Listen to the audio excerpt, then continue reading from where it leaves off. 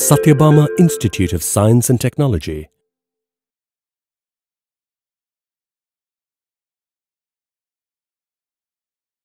Hi all, myself Lekshmi Raveendran, Assistant Professor, Department of Computer Science and Engineering from Sathyabama Institute of Science and Technology. So today I am going to take the topic with intelligent data analytics for beginners. Okay. So the insights are going into introduction to data analytics, why data analysis is important, and what is IDA, 3 stages in IDA, and the concept of data mining. So before going to the intelligent data analysis, I'm just introducing you what is data and data analysis. So data is nothing but it is a raw fact. So as we all know, data is a raw fact. Anything can be assumed. So it can be a fact from which the conclusion can be gathered. Right. So next is the data analysis. So analysis means we are analyzing the data. We are analyzing the breaking up of any data into the parts, and from that we are just getting the insights. That is an analysis of the data. Moving, so intelligent data analysis means it is the process of data analysis that requires artificial intelligence, machine learning, and high performance computing, pattern recognition, and statistics and database and visualization. So these are the requirements of the intelligent data analysis to move forward. So why data analysis is very important? This is a very important question to know that why it is very important for today's era.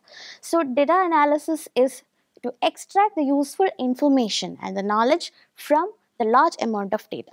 So to gather the information from a large amount of data. So that is, it can be a correlation, insights and patterns. So the outcome may be the correct decision making or proper decision making for the business intelligence or businessmen.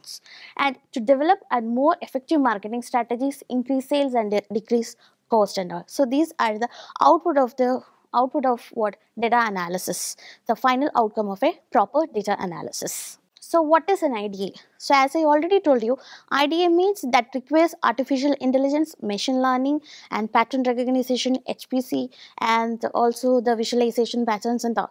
So here, IDA means it is a combination of artificial intelligence and ML tools, and which leads to the analyze and transform to the useful insights. So collection of from that we will get a useful insights. That is a perfect data analytics.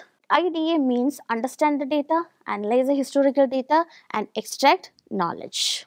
So here are the 3 stages in intelligent data analysis. So the 3 stages are data preparation, data mining, and the result validation and explanation. So here comes the data preparation. So data preparation means initially we need to find out the problem, and based on the problem we need to collect the data for that particular problem. So here the data preparation involves selecting the required data and from that relevant data source. So we can collect the data from the relevant data sources and integrating them into a data set, and it can be used for data mining and it can add a past scenario or the records or the statistics. So for example, while we are taking for a weather prediction and all, we can take the data set for the current scenario, and also we can add the data set for the past scenarios like statistics, patterns, and the data which were used for the past scenarios and also we can use.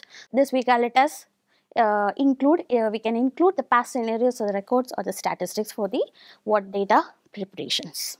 So next is the data mining. So it is a vast topic, data mining. So the data mining, simply we can say that examining the large data set, a bulk amount of data set. That is, we are examining the large data set and which leads to generate a useful information. Simply this we call it as a data mining. So next is the result validation and explanation. These are the final steps of the analysis, data analysis, like the verification of patterns. So after getting analysis of the data center, we will get some patterns. So finally we need to verify the patterns that produced by the data mining algorithms, and also the result explanation. That is, intuitive communication results to the clients or the customers, right? One of the topic of the 3 stages of IDA that I have taken is the concept of data mining.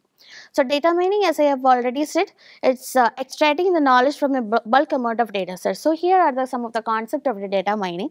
First one is the data pre-processing, patterns, algorithms, evaluations, validation and testing, interpretations and visualization, privacy and ethics.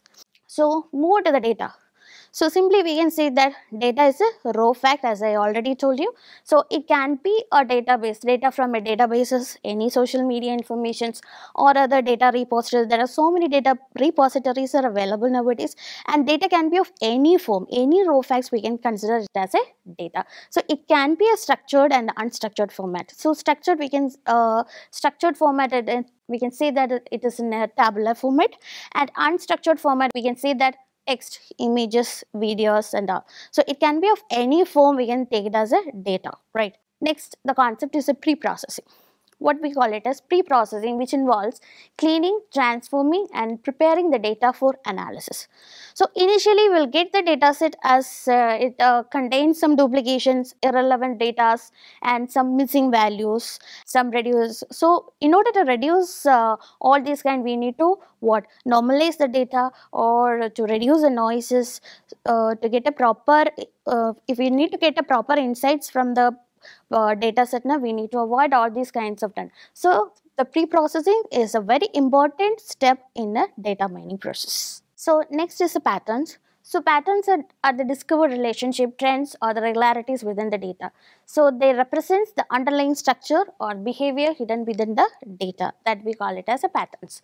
Next, move on to the algorithm. So algorithms are just a mathematical model. So we can say that it is a mathematical model or technique that is used to extract patterns from the data.